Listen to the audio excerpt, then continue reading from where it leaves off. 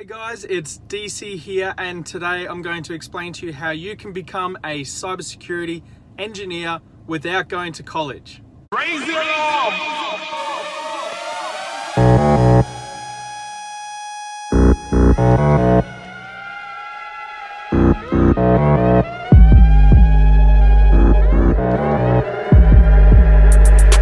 This is going to be a little bit of a controversial topic for me because I usually tell people to go to college. However, a lot of people have been asking how can I become an expert without going to college, and this video is for you. So you're in high school, I assume, and you're looking to get into cybersecurity, and you're thinking, oh, I don't have enough time or money maybe, or maybe college just isn't for you, and you don't want to go to college for whatever reason it is, and you want to get into cybersecurity. I have seen lately a lot of people saying that you don't really need a degree to get into cybersec. You can just sort of get the certs that you require to be able to do the job, and then sort of work your way upwards from there, which does seem to be true. Keep in mind that most government agencies won't employ you without a degree, so just take all of the government out, and also a specific set of certifications. So the certifications I'm going to recommend are pretty broad across the world. Some private industry places do require for certain positions for you to have a certain like specialist certification. However, I'll let you do the research on that yourself. So to get a job in cybersec without going to college, the first thing you're going to want to do is to start off with a CompTIA A+. And I know a lot of people say the A+ is a waste of time. However, I need to be a little bit broad here with the audience, and I'm going to assume that you're coming out of high school and you don't know a huge amount about computers. So the A+ is a very entry-level certification to acquire. It's not expensive, it doesn't take long to study for.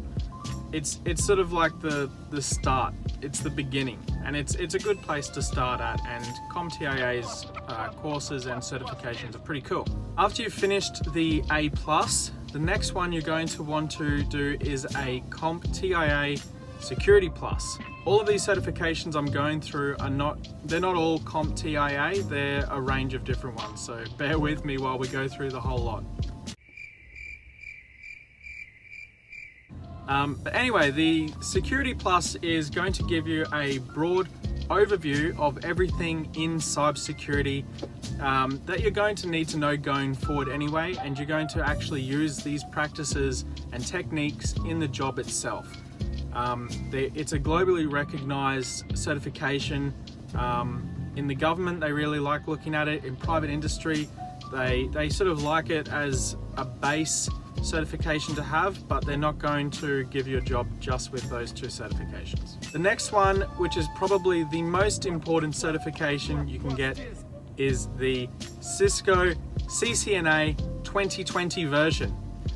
It comes out in December this year, or January in some places next year, and it's all about everything networking. And I can't stress enough how important networking is to getting a job in cybersecurity and actually understanding what you're doing. I don't want to sort of be rude or harsh to people who don't have a CCNA, but the ones who do tend to go much further in their career and actually know what they're talking about.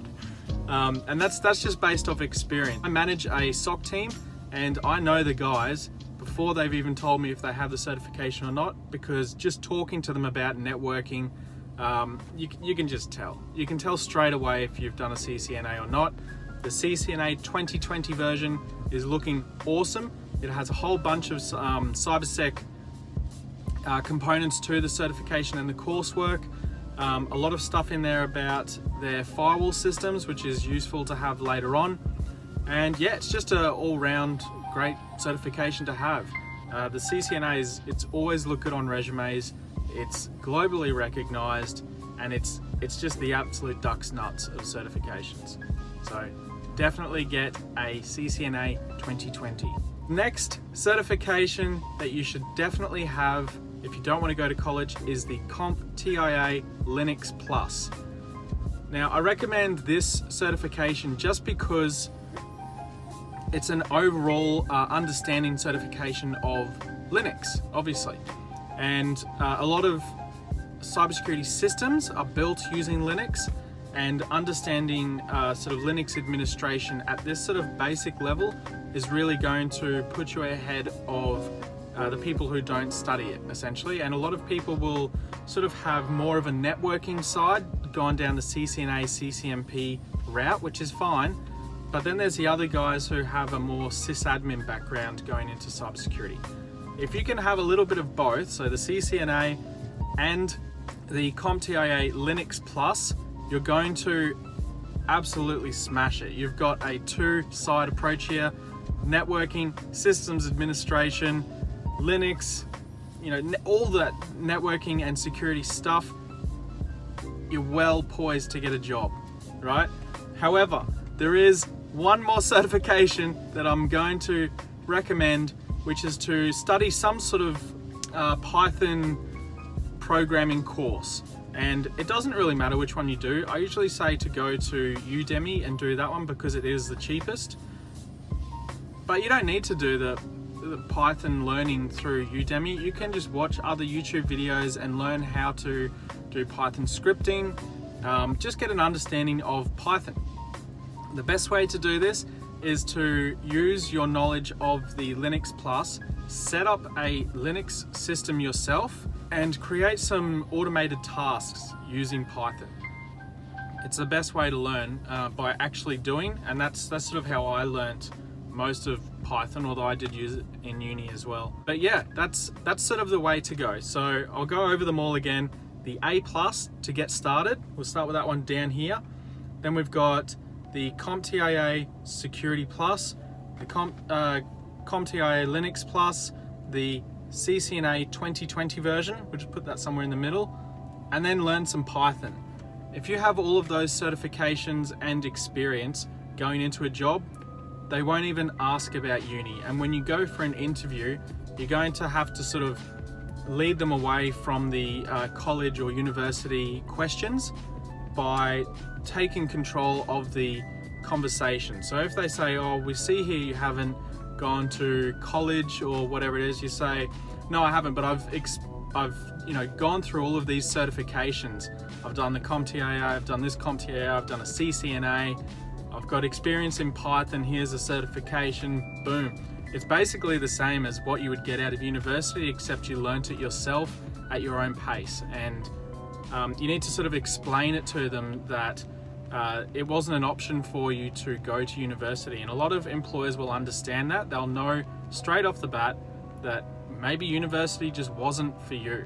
They all grew up at the same time as I did, and a lot of people just couldn't afford university or college or whatever you want to call it. And they just, you know, nowadays it's people just don't want to go there for whatever reason. Usually not money related, they just can't be bothered. But yeah, that's sort of the way the world's going. So that's my recommendation to you all on how to get a job in cybersecurity without going to college. Let me know what you think in the comments below. If I've missed any certifications that you think are really important, definitely comment them below so that other people coming to watch this video can read through the comments and find additional information to sort of help them.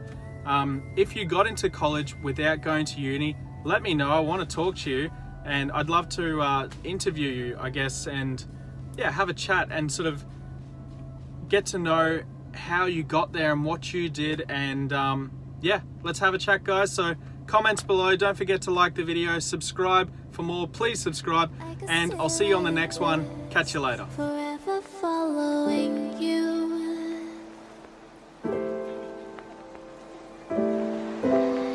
Just don't get too far and I'll be right